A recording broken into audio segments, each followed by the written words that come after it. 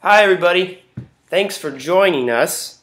If you're new to the group or just missed a session, this is a great way to kind of catch up on what we've learned, what we've been talking about the last couple weeks. First things first, we have a Facebook group. It's called RAMyouth, Red Arrow Ministries Youth.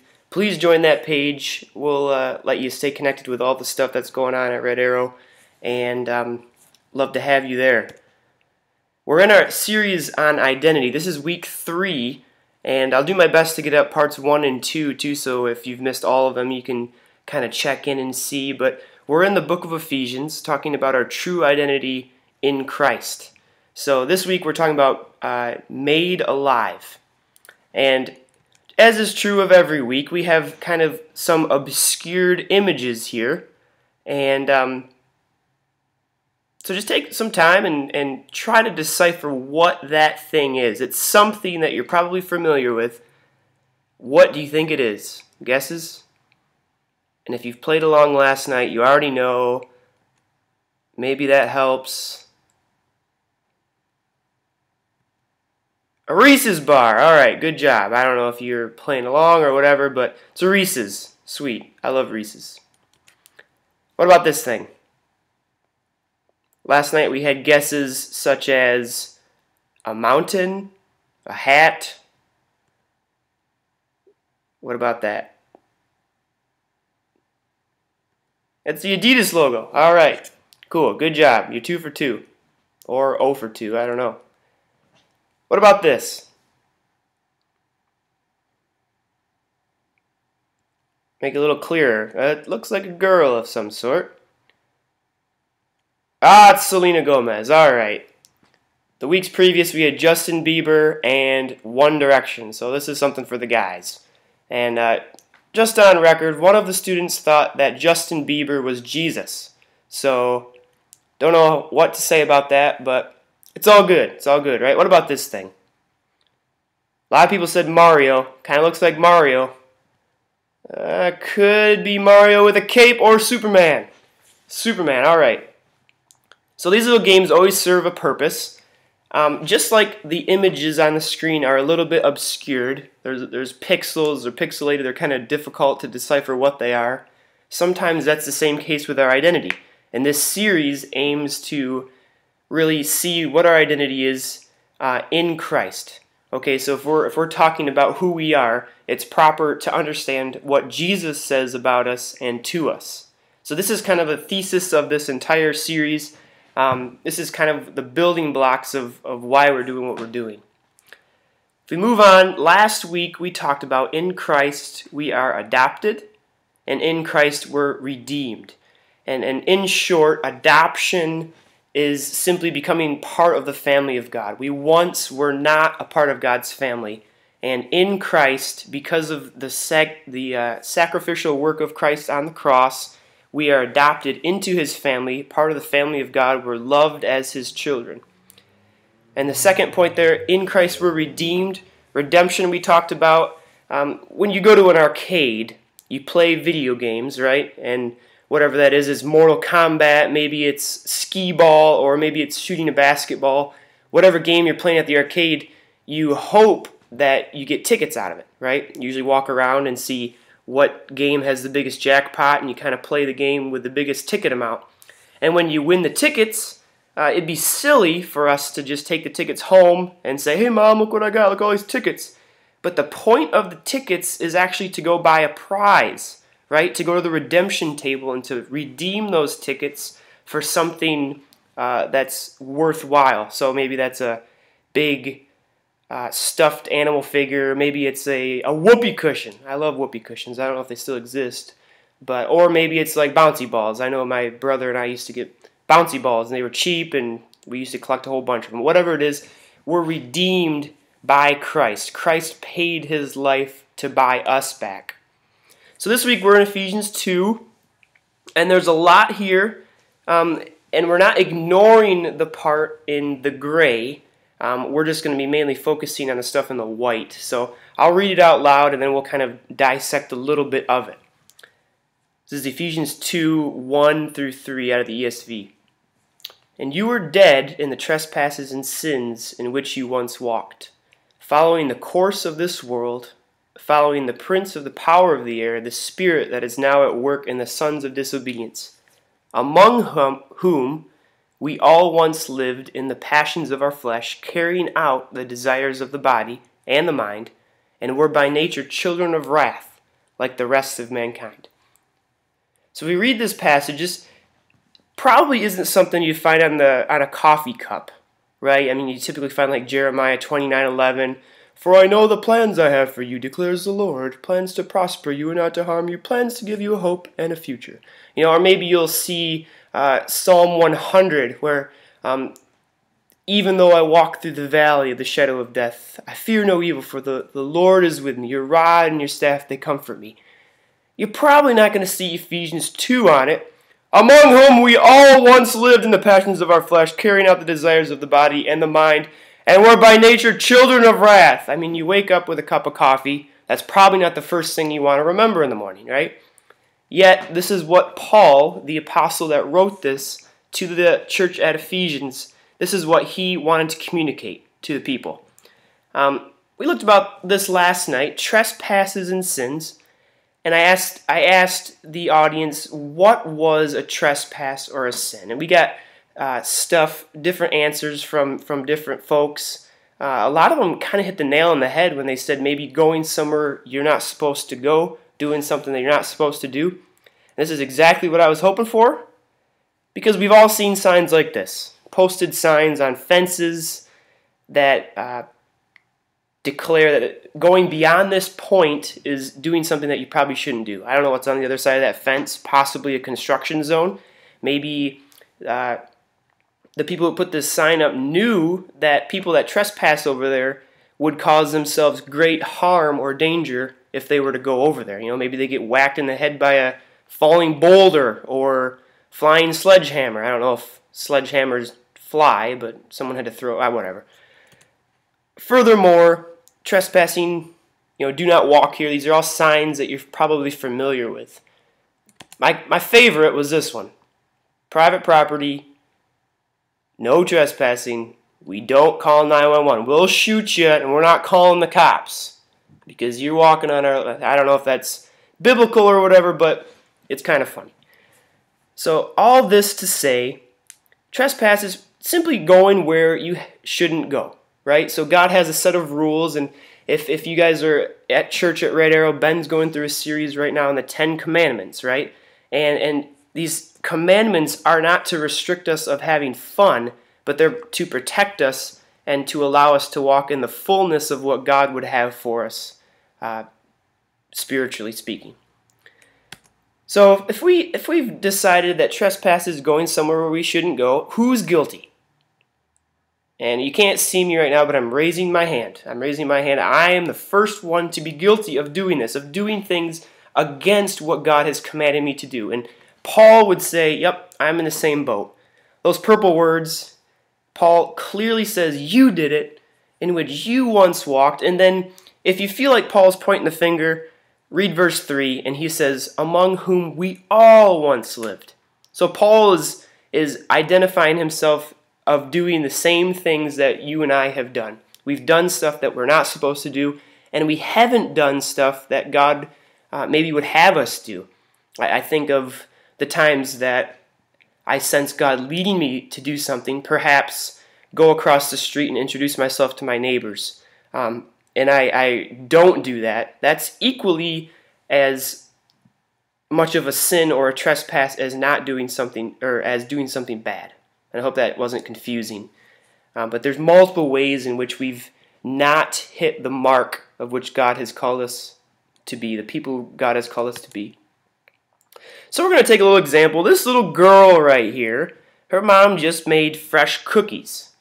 Right? Fresh cookies straight out the oven. I mean, you can still smell the aroma in the air. You're salivating right now, right? And so is she. So her mom put the cookies in the cookie jar and told her, no cookies before dinner. But that little girl disobeyed her mom. She stole a cookie. And mom is freaking out. Mom is wigging out hardcore right now. I told you not to take that cookie. And she did it anyways. So I know it's not a crime, but just for the sake of this illustration, we'll call it a crime. Stealing a cookie. And mom told her not to. Mom is the authority figure here. And, you know, all crimes should result in punishment, and maybe she sentenced this little girl, or in this case a little boy. He's feeling tremendous shame for what he's done. You know, he doesn't know if he can go on living anymore after stealing the cookie and mom yelling at him because he's in timeout. Maybe timeout for you is not going on Facebook. Maybe that's what your mom or dad has said. That's your punishment. You no more Facebook for the rest of the day. Maybe they take your phone away. No phone for the rest of the day. I don't know what it is for you, but a punishment usually fits the crime, right? So we'll take it one step further. This dude right here, it looks like he just robbed a bank. So he's got a couple G's in his hand there. He's got a keyboard. I don't know where the computer monitor went. He probably already put that in his car or his getaway white van. That's probably what he's driving, because that's what all robbers drive, right? I don't know. But the crime he's guilty of is theft. He stole money, he stole a keyboard. He committed a crime. But this time, the authority that he's rebelled against is not mom. It's the cops, right? It's the law. And the punishment for the crime he committed, being arrested by the law, is prison. To some degree, he deserves prison. And I think we'd all agree that if someone kills another person, it'd be a really bad thing, it'd be a really unjust thing for that person to be on the streets still. It's a good thing that people like that are behind bars. See, the law in this case is not to restrict us from fun, but it's to keep people that inflict harm on others, keep them in a place where they're not going to inflict harm on others. So the punishment fits the crime again. This time we'll take it one step further, and before you email the staff at Red Arrow and say, Brandon is a thief, he should not be the youth director at Red Arrow. I'm not a thief, I haven't stolen a bunch of money like that, but for this scenario, remember that I am guilty of this crime, and the crime this time isn't stealing money, but it's actually sin. And remember, I raised my hand when I asked the question of who's guilty of trespasses and sins. I raised my hand. So that's me. I'm guilty of sin. And the authority that I've rebelled against in this case is not the cops. It's much greater than that. The authority this time is God. So the creator of all mankind has given us certain rules and regulations to follow that we would actually thrive under. It wouldn't limit our fun, but it actually allow us to thrive and live the full life that God intended us to do so. If I sin, I transgress against God, I deserve punishment too. And what punishment could possibly fit the crime? Right? A slap on the wrist? Not according to Ephesians 2. What we're talking about here is that the punishment actually for our sin is death, or even more severe, wrath. Wrath is a righteous anger, right? Just this heated, furious anger against us. And that's exactly what Paul says here. And you were dead in the trespasses and sins. And then the last green words, you're children of wrath. And can we all agree that those are dark words?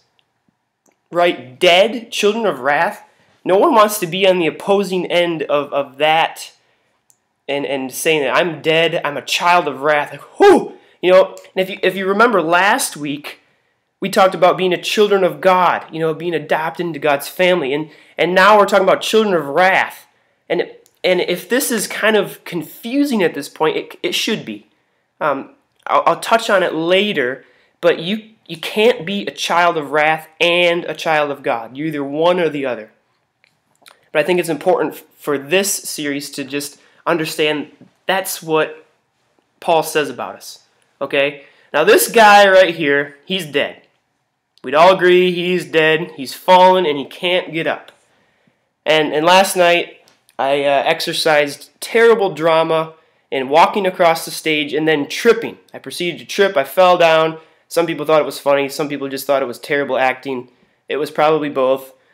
But I illustrated the point that when I fall, I'm 25 years old, I fell, and maybe I have a couple bumps and bruises when I fall, but I pop right back up. There's not really much that limits me from getting back up after I fall. And I asked the students last night, what would happen, though, if your 90-year-old grandma was getting a glass of milk last night and she fell on her way to the refrigerator? What would happen to her? And the response was, well, maybe she'd get back up. It'd probably take her a lot longer to get back up. And perhaps she would have to call somebody, right? There's that new life alert button. It's actually been around for a while, but elderly people can wear it on their wrists, and if they do fall, they push the button and then it automatically dials 911 or something like that, and rescue's on the way. So an older person is going to have a lot harder time getting back up than me, or even middle schoolers. Middle schoolers pop right back up. They could break an arm, their arm's hanging there by a couple threads, and pop it back into place and keep playing, right? I don't know if that's true, but think about the dead guy, though. This dead guy, does he have any hope of getting back up? I would hope the answer would be no. He has no hope of getting back up. And one of the students last night pointed out he doesn't have any hope unless someone gets him back up, right? Someone picks him back up and gets him on his feet, somehow puts new muscles on his bones, somehow puts new flesh on his body, a new heart, new kidneys, new brain, etc., etc., etc. This guy has no hope. This is exactly right. That guy has no hope in and of himself. This last slide, we're still in Ephesians 2, 1 through 3. The blue words I highlighted are kind of the light at the end of the tunnel. They're all in past tense. So we talk about in English, there's different tenses of words, past, present, and future tenses. These are in past tense. And usually that wouldn't be a big deal, but it's a really big deal right here. And I think if we understand that these are past tense, Paul, the apostle here, is talking about these things used to be true of you. You used to be dead. Here you are again. Remember this guy? That was true of you. You once walked there. You once lived in the passions of your flesh. But the light at the end of the tunnel is God wasn't content with leaving you that way. The two of the most influential and often overlooked words in this next section are these two words. But God. You were dead. God wasn't content with that, but God. God did something about it. He was not going to leave you in your dead state.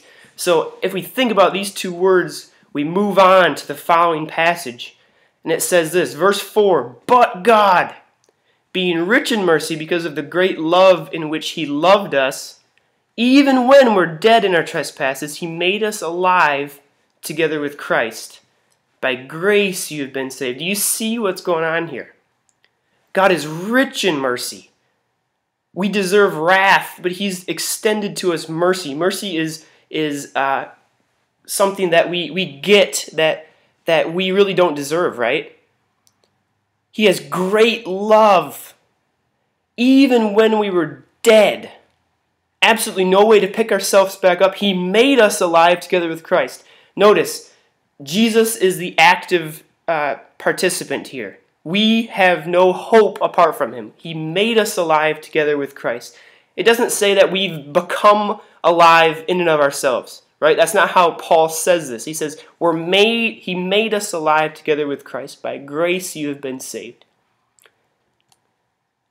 The big idea for today, last week we had 2, the week before we had 4 big ideas. This week we have 1 big idea.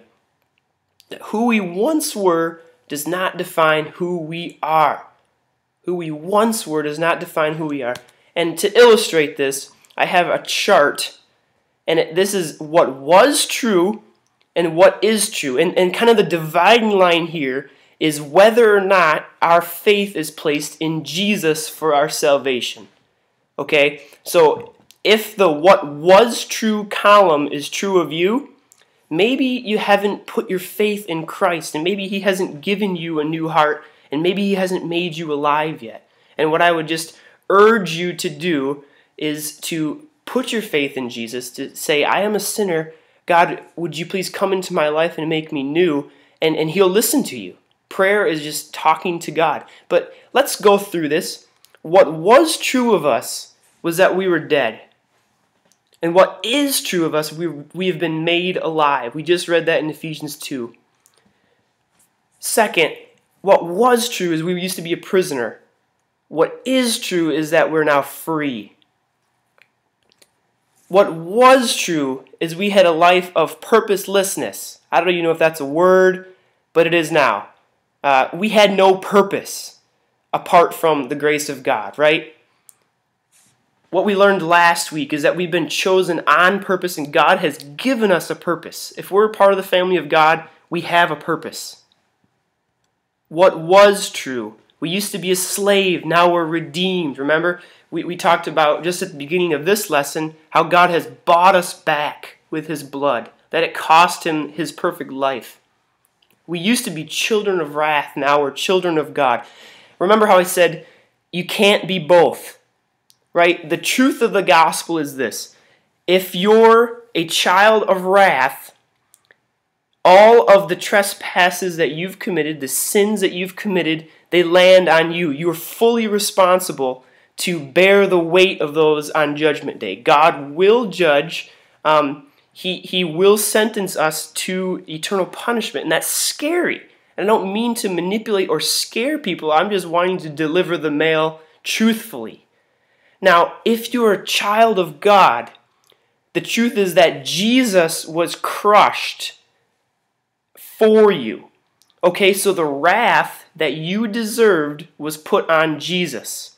And Jesus' goodness and righteousness was given to you. Martin Luther, one of the smart guys of the Reformation, said that very truth right there is the great exchange. That Jesus took your sin upon himself and Jesus gave you his perfect life for free. But just because it was free doesn't mean it didn't cost him something precious. So that's the truth. You can't be a child of wrath and a child of God. You're either one or the other.